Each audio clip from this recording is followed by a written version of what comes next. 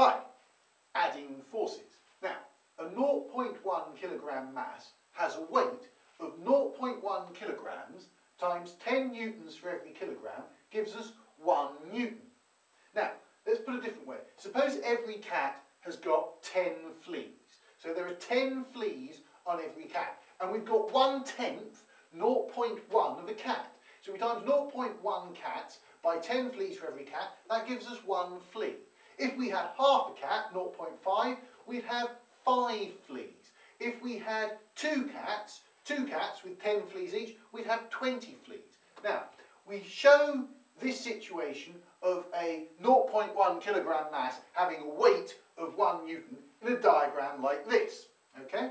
In a diagram with 1 centimetre representing 1 newton. So here's our mass, 0.1 kilograms of stuff on the surface of the Earth, and we draw the weight from the middle of the middle, from the absolute centre. Not the middle of the top, not the middle of the bottom, but the middle of the middle.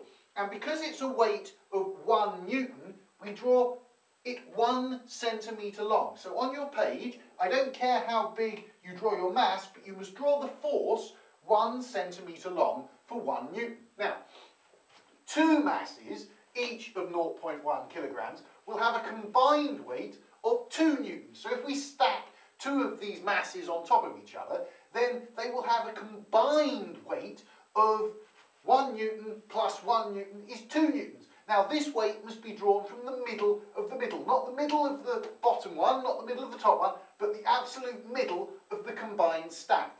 The overall weight is the sum of the two individual weights and is called the net or resultant force. Now, what I want you to do yourselves is to draw sets of 3, 5 and 8 masses. Show the resultant force using the scale of 1 centimetre representing 1 newton.